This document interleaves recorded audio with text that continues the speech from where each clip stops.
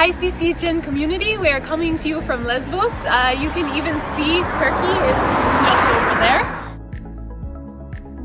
There are still 20 to 40 people arriving per week here on Lesvos.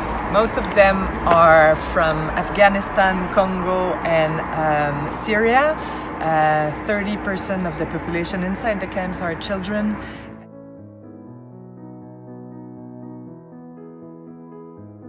I'm heading to a meeting with Lesvos Solidarity. They're an organization that was working on integration. Space is limited for them to do their work as the laws and policies have been changing and camps are becoming more formalized under the control of the government here.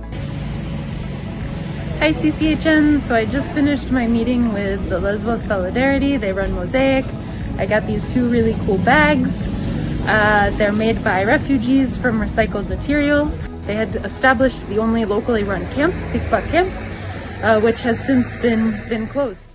I had the privilege of meeting with humanitarian professionals and the camp management in Mavruni Reception Center today. In fact, now at this point, they are even issuing passports in Mavruni Reception Center, which was really incredible to see, especially compared to some of the other reception centers we've seen along the migratory route.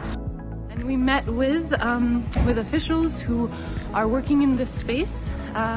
Many of them humanitarians who have been seconded to work with government colleagues as civil servants. So it was fascinating and it was really incredible to see the work that they've been doing, especially after the fire in Moria in 2020. They are trying to balance both integration work, both facilitation of services, but also understanding the real challenges that these really are populations on the move, so how to effectively serve them.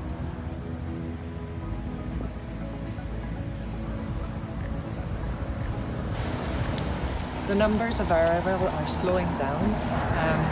They don't know what to expect for spring. It's there's no planning or contingency planning who can predict what's going to happen.